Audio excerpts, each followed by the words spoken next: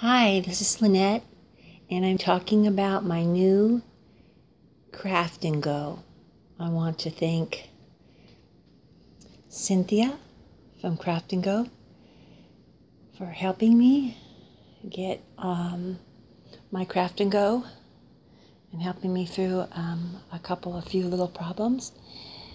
So, I'm not a minimalist, as you can see. I've got my paints on the back wall, and I've taken some duct tape and covered the magnetic sheets. Then I saw on Facebook, when I put in Craft and Go, somebody had put one of their magnetic sides to the side, and they had put star blends on them, and I just thought, I don't think I could.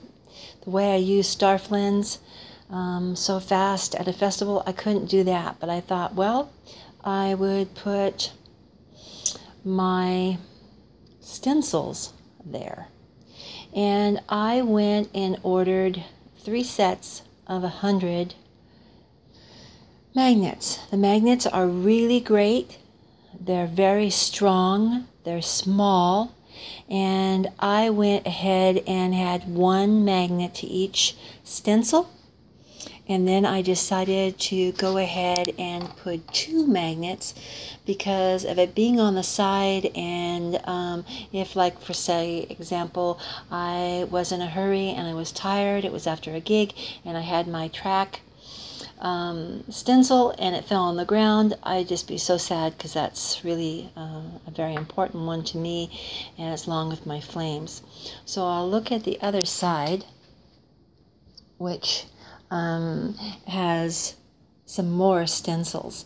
And I went to Walmart and I got it's a TV tray, but then I also went and got an extra magnetic board that you would see on sale during school starting, and I covered it with duct tape. One of the things I love that I saw on the internet many years ago was the popsicle stick holders that are right here, and I use those for brush container holders. And then another lady on YouTube had a small ballot box, which is right here, that could be used for chips, and I can insert it if I wanted to right here. But normally I work with a very large Alhambra water, huge bottle that I put my chips in.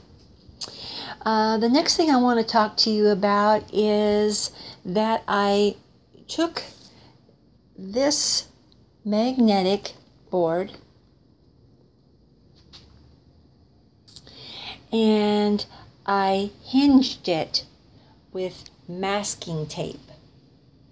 I've seen people turn it to the side, to the right, or the left, and I just took some dollar store cardboard and reinforced it, and this is what I have underneath. I have my star blends. Denise Cole was really wonderful how she put her star blends in other containers, and that's what I did right here.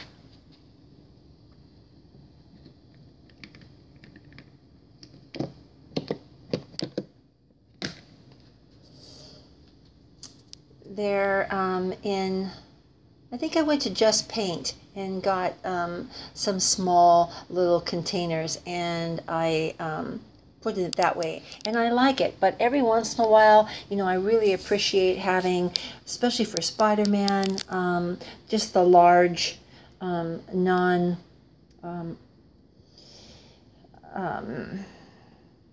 already shredded star blends. I have my brushes. I use lots and lots and lots of brushes.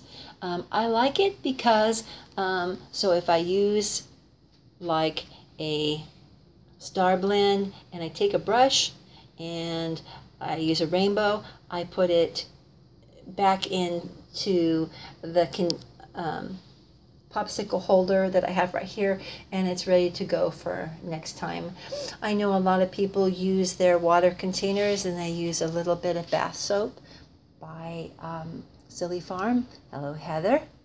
And let's see, I put my camera right here.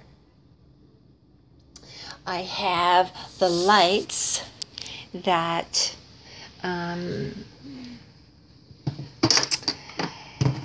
Cynthia gave me.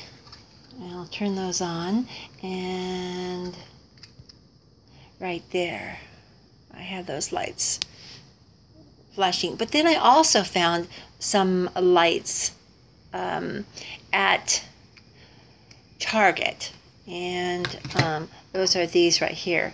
They're not as nice, and they don't always, I have to jiggle them to make them work. So I had planned to put these little lights on the back side of the kit. Let's see, what else can I tell you? I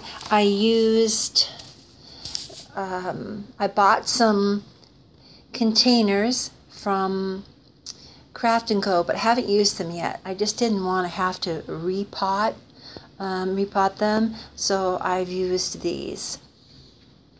Many years ago I found these. I know that I see people on Craft & Go other videos talk about their using bead containers, and like right here, I've used this bead container for other of my Ben Nyes, and I just love them because they fit right into that. And I said I've probably been using that for maybe about 10 years.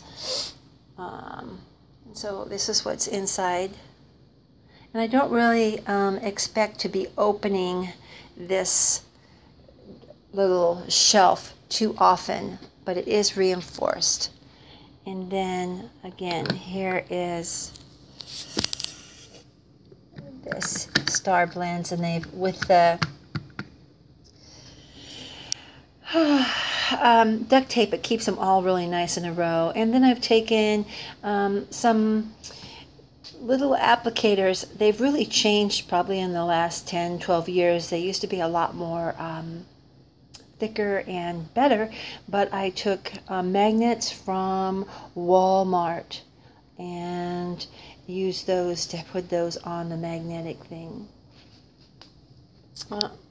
Several years ago also, I was at the dollar store and found this little container that had some little cotton pads in it and some Q-tips. And so now I put my Q-tips, some bobby pins, and a spray bottle. And I also have another spray bottle that I found at Walmart that had hydrogen peroxide in it, and sometimes I'm always losing my spray bottle, so I have that there. Got my petal sponges. I've got went to Michael's and got some Martha Stewart little things that I use for stencils, as far as white paint, dark paint, and little emoji, little round faces. And I have put magnets on the bottom of those. And I guess that's just about it. Again, I really enjoy my kit.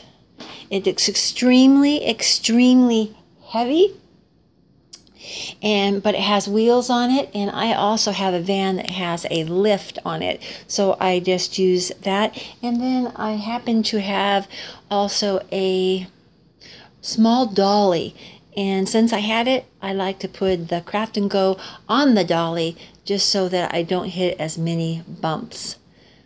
So that's what I have to say. I'm really, really happy with my Craft and Go. I did order it with as many metal pieces as I could get. And if I had to do it maybe all over again, I would maybe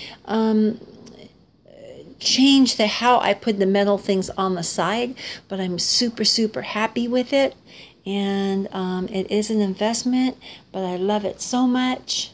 And thank you for watching.